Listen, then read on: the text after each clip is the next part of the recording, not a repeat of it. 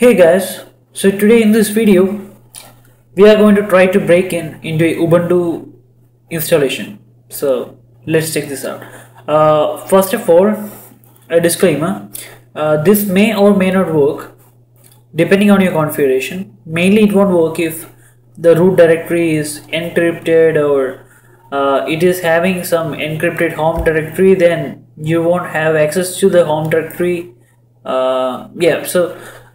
If you don't know about these things, don't do it. I'm just showing you how to break in to a Ubuntu installation, so that if you ever forget your Ubuntu password, then you can do it with this method. I'm actually showing you Ubuntu here, but it can work for any distro. This method works for any distro. First of all, the password for this user is basically 12345678. This is the password. We know it. Perfect. So first of all, we have to lose the password. To lose the password, what I can do is open a terminal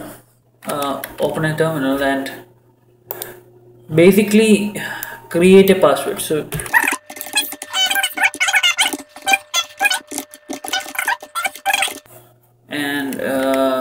yep, here you go. This is basically MD5 sum of something which we don't know. So let's do a password 12345678. Paste.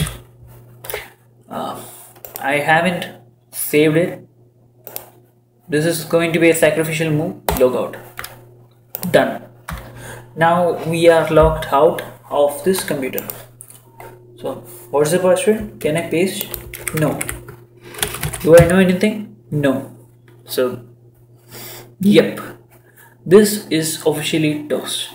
So let's get started by recovering this OS, shall we? So first of all, we have to power off this. So let's power off this, and now we have to insert a disk. So as this is a VM, I can just insert disk basically by doing this: storage, then disk. Now I am just selecting a Ubuntu disk. It can be anything. You just need a terminal basically, and some supporting applications which you will know. Now you have actually selected the disk perfectly, and now you have to change the order of the boot. You have to change it such that it will always boot from the disk instead of the hard disk. So okay, so boot priority is already optical. So yeah, and also checking if this is enabled. So yeah, I don't know if it is enabled, but I do know for a fact that I can just do a connect. Yeah, it is connected. So, and I just went in the boot manager, and now I'm booting to the disk directly.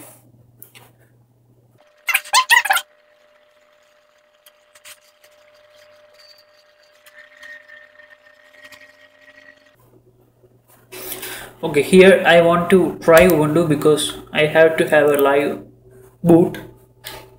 So let's do the try Ubuntu feature.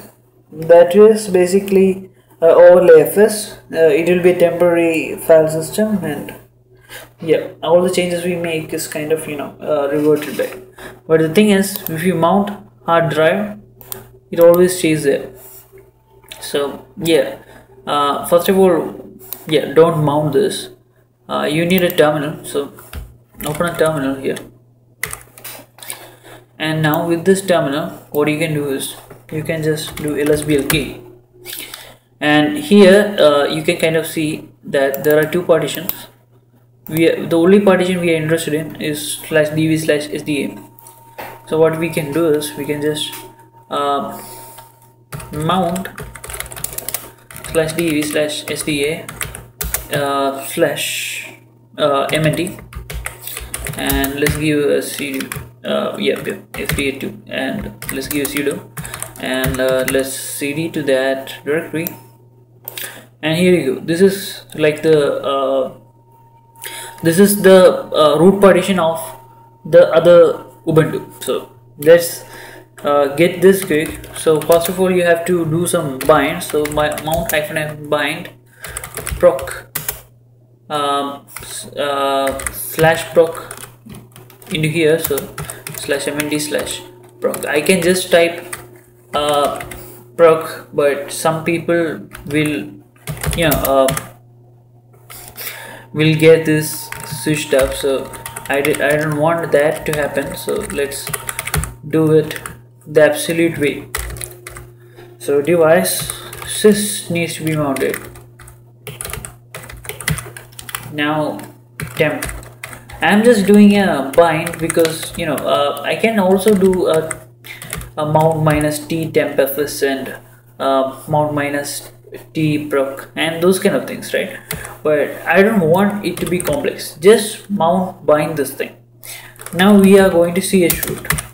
So yeah, chroot operation not permitted. It is actually totally possible. So you have to also specify a interpreter here. So here you go. Now you are in the in your system, the installed system as root. So as long as you have root access, you can actually change any user's password. So what I can do is password Abraham, and here I can just enter 1 2 3 4 1 2 3 4. So in the new password I'll be entering will be always 1 2 3 4, and this is it. Just go back, you mount -r to be recursive, and mnd, maybe /mnd, because the other problem where people will be trying to do mnd from some other directory. So yeah, perfect. It is all perfectly done. Now what I have to do is I can just restart this thing. So power off, restart, and yeah, remove this from the drive and press enter, and VirtualBox did it for me already, so no issues on that. Yeah, now it is booting from the hard disk. So this is the OS which we kind of wrecked by changing the password. Hopefully this time 1 2 3 4 will perfectly work. Let's see. Okay, so yeah, VMware tools, not VMware, VirtualBox tools. So yeah, that has been detected. Okay, here is a test. You can see this 1 2 3 4, pressing enter, and it works perfect. So yeah, what did you learn?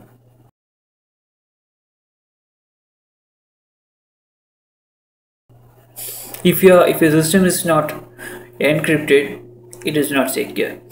It is just secure as how long as anyone don't have access to your computer. So if you do something wrong and police is into you, then they will seize your hardware. They can potentially break into your system, and they won't. Basically, they will just take a snapshot and do some stuff. But the thing is, we can break into any Linux distro with chroot method. So yeah, there are many other methods, like using grub. You can just change some kernel parameters in it to basically sh, and you'll be getting a root prompt. There are a lot of methods, but the thing is, it only works for particular configuration. This works for every configuration unless and until it is encrypted. So if it is encrypted, if your home directory is encrypted, never try this. If you try this, what will happen is, next time you boot, it will say enter your old password to decrypt, and it will be having a encrypted directory, home directory.txt or something like that. So yeah, this is done. So hope you enjoyed this video, and if you like this video, please give it a big thumbs up, and if you didn't like it, the other button also works. And while you're at it, just subscribe to my channel. And also I do have so many videos like this, so you can just go ahead and watch those videos if you like. But yeah, those are really random videos. Yeah, that's why ultimate random, right? So see you around.